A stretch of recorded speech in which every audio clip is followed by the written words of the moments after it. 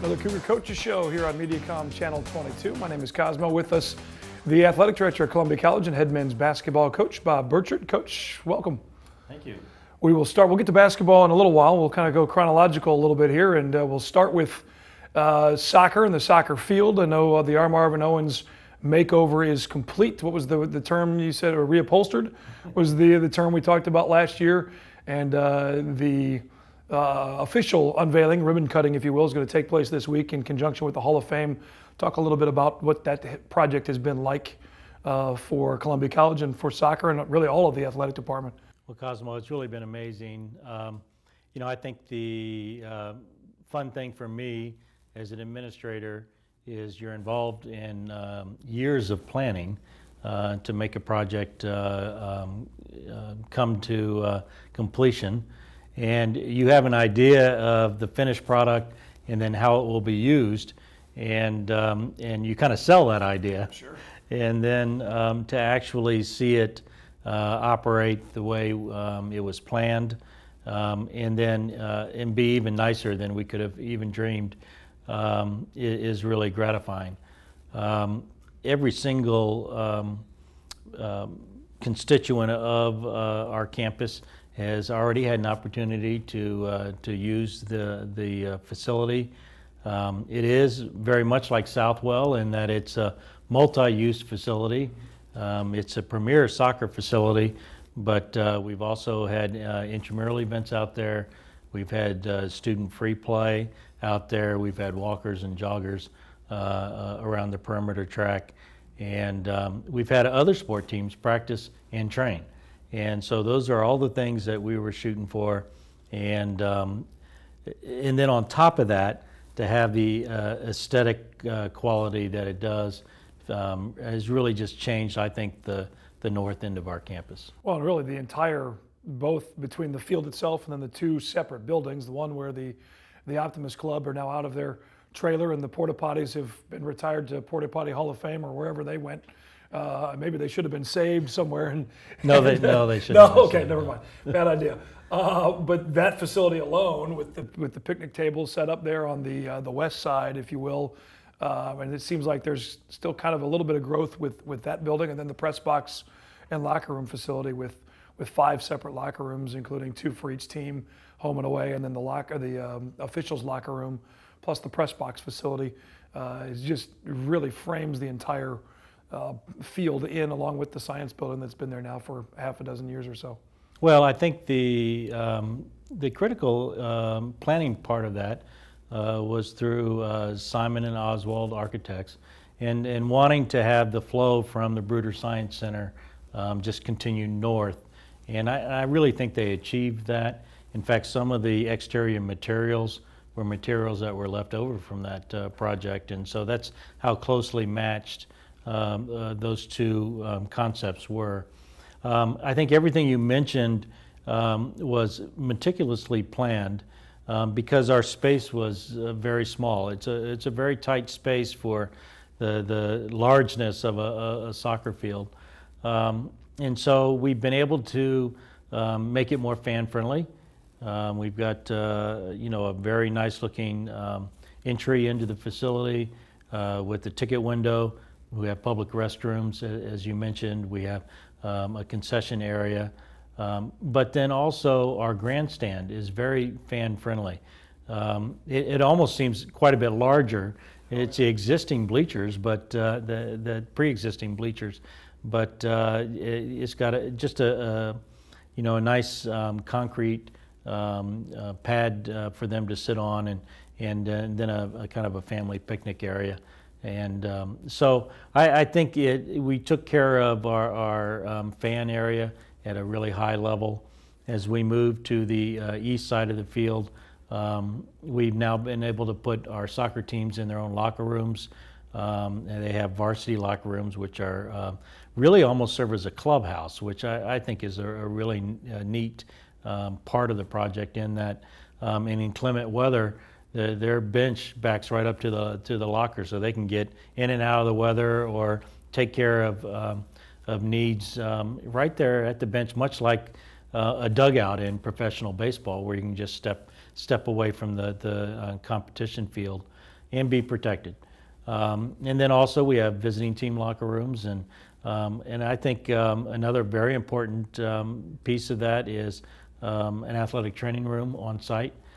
So our student athletes can be treated right there on site without having to be transported up to Southwell Complex. And then also an officials locker room. So our participants and our fans, I think, have a great environment for their experience. And then for those like yourself who are working the game, from a media perspective, having an elevated press box that's air conditioned and climate controlled is nice. And just like everything else nowadays, Cosmo, technology has kind of taken over that space, and things we were doing manually in your world in broadcasting, but also the video capacity is taking a major jump. I think one of the coolest things in terms of video and broadcasting out to the world, you know, the games which you do, but also being able to share that video with the coaches and the opposing team immediately. It's just basically a file, push send, and on the bus ride home you can watch the game on your phone and start your preparations. So I really, from that standpoint, from the competition standpoint, taking care of fans, student athletes, and the people who work the game, I think was very well planned. The video aspect, I already know, especially with as many international players on the soccer squads over the years. It's been, I think, 3 in a row now that Ed Campara, the men's team, has been chirping, asking me, when are we getting video? When are we getting video? And now it's finally here, and many family and friends from him and other players as well can watch the video broadcast of the soccer matches for both the men and women at home. And the women's team, for the first time, a little milestone, another notch, if you will, in that program in their 4th season here. Their first top 25 ranking at 6-1. Coach Klein's Cougars off to a 3-0 start in conference, and a proud moment, I know, for the ladies on that team for sure. It's awesome, Cosmo. It just seems like each of our teams have a way of working their way up the ladder into the elite status of the NAI. Women's soccer, it's hard to believe it's been 4 years, to be honest with you. And I think the ladies have been consistently good. Coach Klein has shepherded both those programs to elite status, and we're certainly proud of being on the list. Both those teams in action this weekend with the Family Day and homecoming festivities, Hall of Fame festivities this weekend on Friday night for the Hall of Fame, and Saturday doubleheader. Then the women have an individual game on Sunday, and then the rest of the season, quite a few games, although they both finish with a long road trip at the end of the season in October. We'll come back, we'll talk more about the future, some sports. You have a baseball coach, Darren Munns, comes to Columbia College from in the conference at William Woods. Do you have a field yet? We'll answer that question, or talk more about baseball, track and field, and the Hall of Fame class coming up here with head coach and athletic director Bob Burchard on the Cougar Coaches Show, Mediacom Channel 22.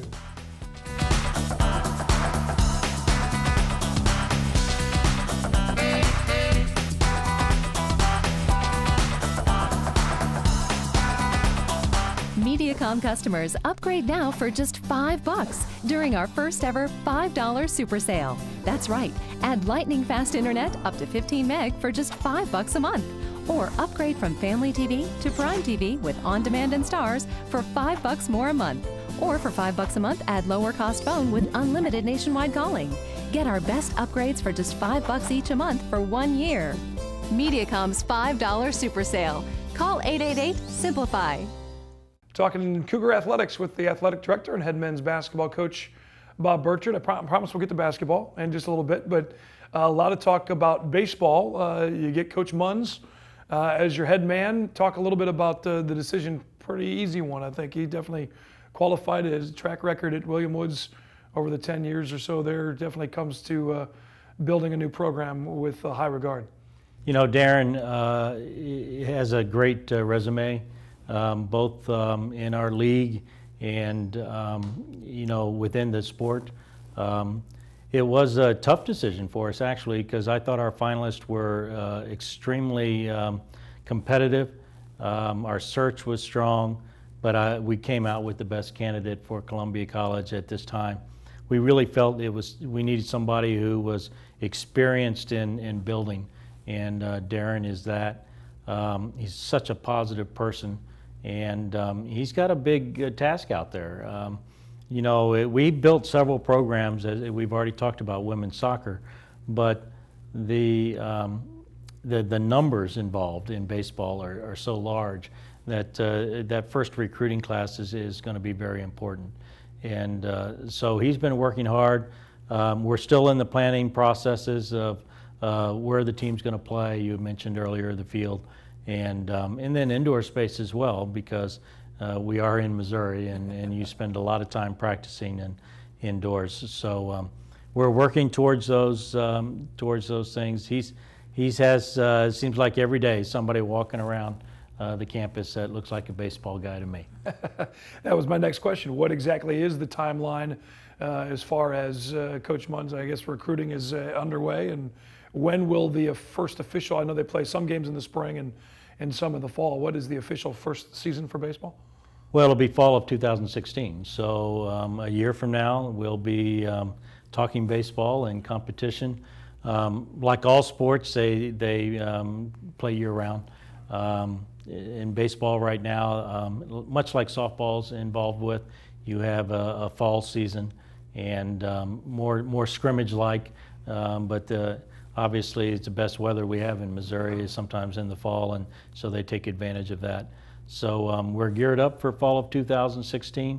We will be playing baseball someplace. If you have a backyard that's available, or you know of a field, you can contact Bob at Southwell Complex. I'm sure track and field, similar thing. We talked to Coach Cornell here a couple weeks ago on the show, building the track and field program. Very similar, especially when you talk about sheer numbers, with all of the different dynamics that go into track and field, all the different, the jumping and the running and the throwing, all the different kinds of athletes. A couple of coaches on staff, and now it's a matter of building and recruiting. It is a matter of recruiting. Tim Cornell has done a great job in establishing our cross-country programs. They're highly competitive. I know the men's team is looking extremely strong right now. There are some crossover athletes in those sports, and so I think that helps foundationally, maybe put you a little further ahead than baseball. But I know also we've got some guys that like to throw things, and so that's a whole nother training and another recruiting process. We hired Tracy Jex from Hannibal LaGrange. He ran their track and field and cross country program. So we again kind of dipped into the conference to find a quality assistant for Tim.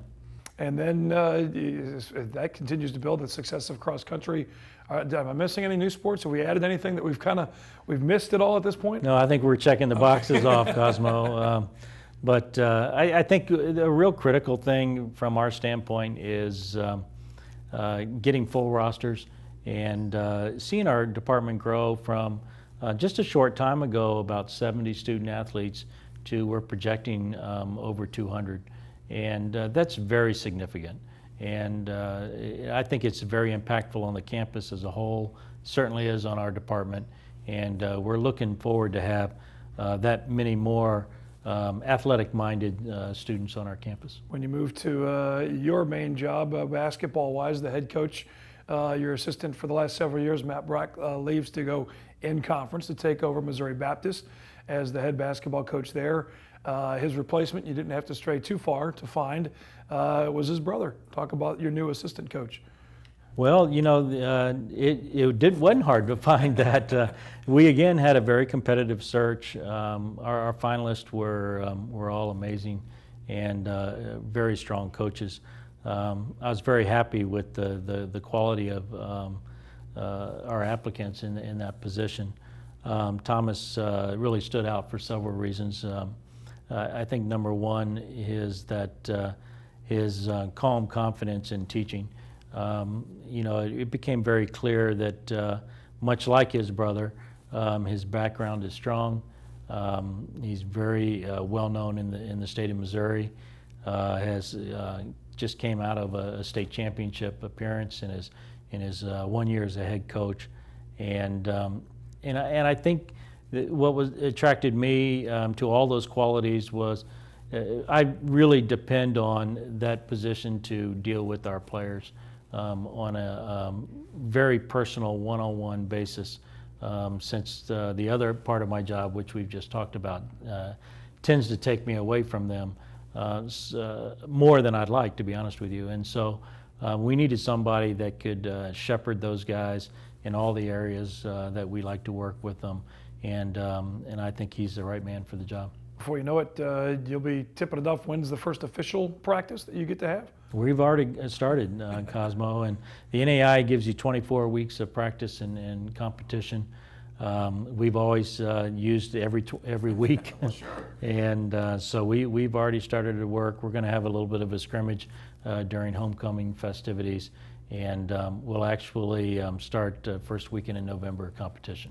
Hall of Fame inductees, you got the 1999 soccer team, from volleyball, Luana Bronco Fields, and from women's basketball, Rachel Oswald Hurt, and then Elmont and Kathy Betts, who obviously are big supporters, pretty much the founders of the Cougar Club and Scholarship Fund. Talk about those two and their involvement in how they've helped shape the athletic department and the Booster Club. Well, first off, it's a great class. And the Hall of Fame event is one of my favorite of the year. It truly is the only athletic event of the academic year where everybody's happy. No losers. No losers in that one. And this class is just spectacular. I think it's going to be the largest attended Hall of Fame event that we've had, and so that's very exciting. Elmont and Kathy Betts are founders of our Cougar Club. You know, there was a small group of people who got together 20-some years ago and decided that they needed to figure out a way to help support the students here that participate in athletics. And and their consistent gifts of their presence, of their guidance, and of their caring of our students is truly remarkable. And you know, in our town, it's always fascinating because we have the three schools, 3 universities, and they're very avid Missouri fans as well, but they're Cougars too. And so I think that describes a lot of our faithful followers. Most definitely, and very well deserved with Rachel in basketball, a 3-year player for the Cougars, and then Luana was instrumental as a hitter with that volleyball squad that made runs, and they're both still local here, and I know they're both bringing large contingents. I've seen plenty of stuff on Facebook saying you get about one more day, I'm running out of table space, so I can imagine that the event will be jam-packed this weekend. It is, and our soccer team going in has a whole weekend of events planned, and which is really the way it should be. And in fact, I think they're pretty close to having 100% participation coming back, and some from overseas. And so to see that affinity for the college is really special. Luana is an amazing person and friend. You know, she's one of our international students that came right out of high school and took the leap of faith to go away to school with very limited English skills at the time, and then turned into an All-American, both on the scholar and of course on the athletic levels. And so that's a wonderful story, and certainly Hall of Fame worthy. Rachel is part of the early success of our women's basketball program. You know, she again is a very typical CC story in that she started at the University of Missouri, but really found her home at Columbia College. And I think I'm particularly looking forward to hearing their words about their experience during the Hall of Fame induction ceremony. And I mean, and it just kind of hit me, really a great mix of really, if you look at all the sports, the local girl from Boonville and then the international from Brazil, and then the soccer team has a mix of all of that, and really all of the athletic teams have had flavors of both that international student athlete and the local student athletes, and it kind of really what makes Columbia College the family that it is. I think I couldn't say any better than what you just did, Cosmo, because, and I think that's what the college experience is about, is developing breadth in who you are and through your experiences. And we see that played out with our student athletes all the time. Good luck in the practice for basketball, and enjoy the homecoming festivities, both on the court, on the field, off the field, at the ceremonies, and more. For all of the events on that, ColumbiaCougars.com. Coach Burchard, thanks for your time. All right, Coach Burchard, our guest today on the Cougar Coaches Show. Thanks for watching here on MediaCom Channel 22.